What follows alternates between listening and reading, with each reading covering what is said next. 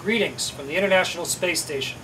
I'm Canadian Space Agency astronaut Chris Hadfield, and I'm really glad to be with you on Yuri's Night, the day, no matter where we are, when we come together to celebrate the past, the present, and the future of human space exploration.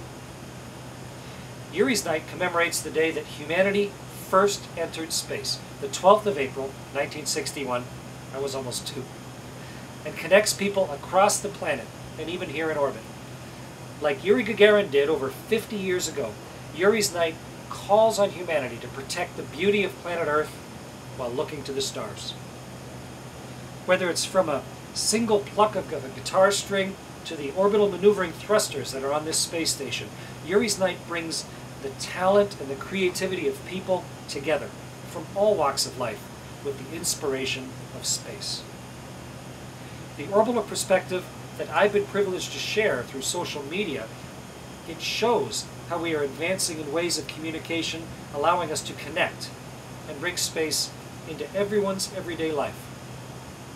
On the space station, we're running over 100 different experiments simultaneously, from medical experiments on changes to the body, to metal sintering here in the racks, to collecting dark matter and dark energy, the very stuff of the universe.